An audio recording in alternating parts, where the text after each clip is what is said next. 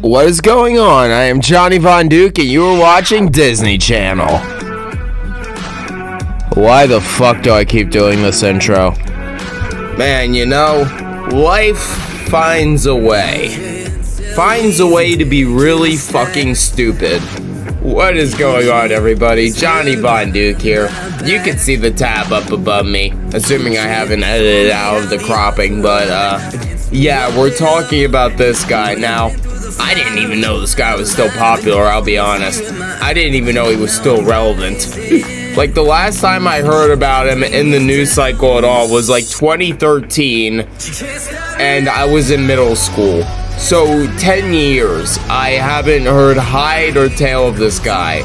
You know, he's just been off doing his own thing. I've been ignoring it. I haven't been on the Lil Wayne train in forever. And like I said, I didn't even know he was still making music. You know, maybe we'll react to some modern tracks of his. I don't know. His music was never the best to me. I was never on the Lil Wayne train. So, yeah, what do you want me to say? He's just not my style of music at all.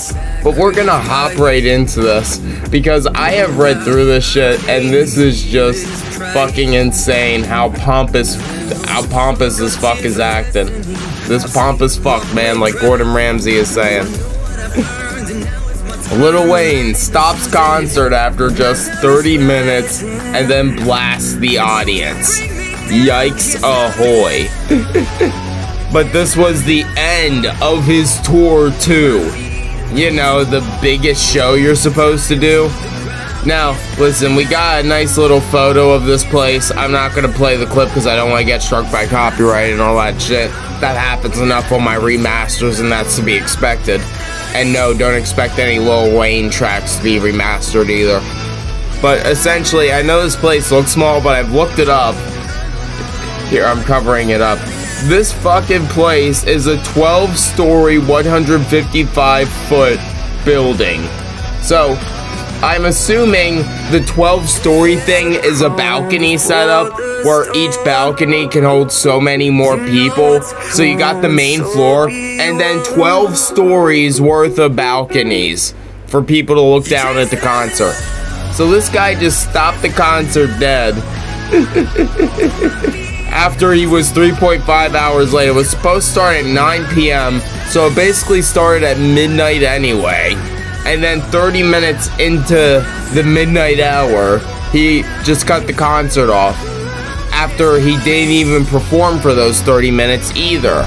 He performed a little bit, but eventually he got sick of it and gave it up for his entourage, I guess. These wannabe artists. Little Twist. What the? Little Twist? Why is this guy's name Little Twist? Okay. Yash Cotter. I'm gonna pretend like that name doesn't even exist. Alec Kuba. This man's actually named after a fucking country. Okay, we're gonna pretend like these names don't exist.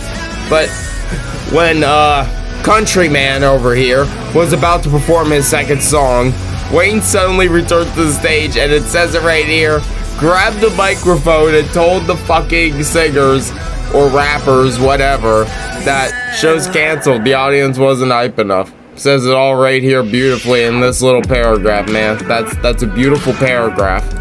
Because yikes, why are you stopping a concert over that reason alone? You're not doing yourself any favor. Like, think about it like this. Would you rather have a bad concert or a concert you made bad on purpose? Like, I would think the naturally bad concert would be better, but you just made it bad on purpose. I get this isn't breaking news, but what the fuck, Brody? Why is this what you're doing with your life? Why? Why, Wayne? You know, and you had these other artists on here, and you know, you gave them the opportunity and you ripped it away from them in the same night. I know they were on tour with you, probably. I don't care. And oh yeah, also, nobody cares because there's 0 comments on here, so nobody really cares. I don't really care. I just find this fucking hilarious, man. Like, how can people be deranged enough to tank their careers on purpose? Like, I don't think his career is gonna be tanked, but this is the second time he's pulled this, apparently. Yes, somewhere in this article, I don't feel like looking for it. Oh, it's right here. Blah, blah, blah, right here. He canceled beforehand, so you know how it fucking goes. Oh my god, I just saw that video clip. That is fucking insane. But anyway, so he just fucking cancels now for the second time. The first time he canceled was just, with just 24 hours notice. How about 48 hours at least, buddy? 48 days later. But yeah, this is a short little video. There's nothing major on this. I don't really have any king insults for this, because honestly, if you're paying money for this concert, you're a goddamn idiot anyway.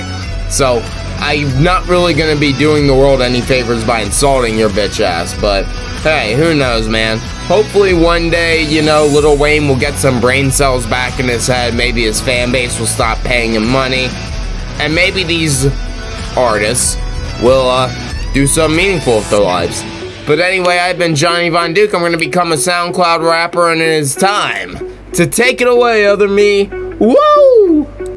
Yeah, I hope you all enjoyed the video. It's pretty much a nothing burger, but if you've been watching my channel for all 8 years that's existed, you should know that's kind of what we do here.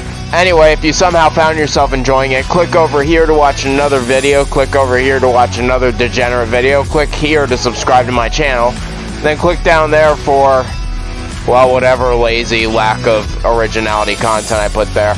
Anyway, get the fuck out of here, you filthy animal. Goodbye. Nah, man, that video is actually fucking wild, though. Like, that video right there, that shit is fucking wild. Why am I looking at my OBS screen when the camera is right there? What's even the point of doing these outro cards?